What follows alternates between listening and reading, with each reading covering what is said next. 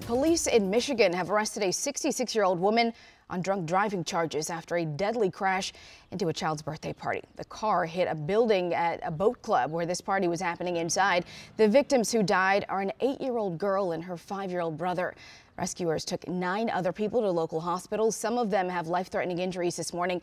A few more victims were taken to hospitals in private vehicles, while some with minor injuries received first aid at the scene.